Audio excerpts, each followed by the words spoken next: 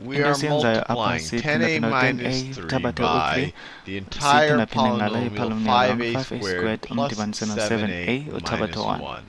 So to do this, we can just do the distributive property. We can distribute this entire polynomial, this entire trinomial, times each of these terms. We could have 5a squared plus 7a minus 1 times squared plus 7a minus 1 times 10a times 10a, and then 5a squared plus 7a minus 1 times negative 3. So let's just do that.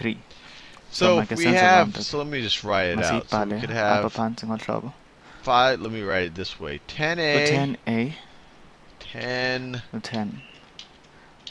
we could have 10a times 5a squared plus 7a minus 1.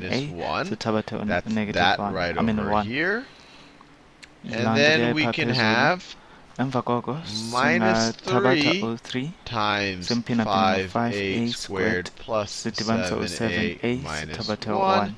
And that is this distribution right over here. And then we can simplify it. 10a times 5a squared. 10 times 5 is 50. a times a squared is a to the third. 10 times 7 is 70.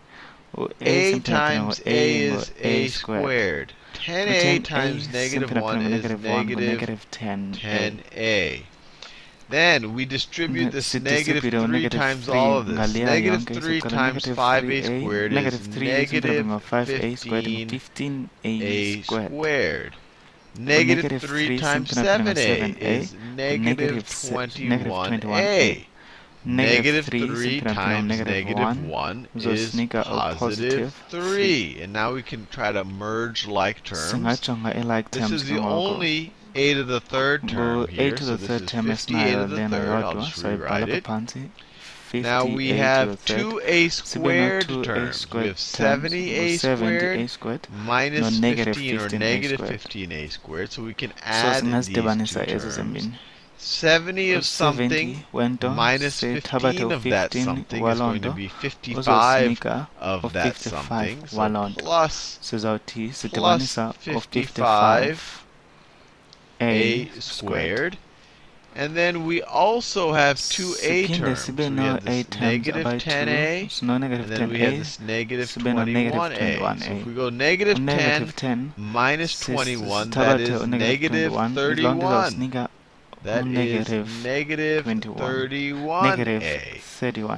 So that is negative 31a. And then we want to negative 31a. And then finally, we only have one constant term over here. We have this positive 3. So plus 3. And we are done.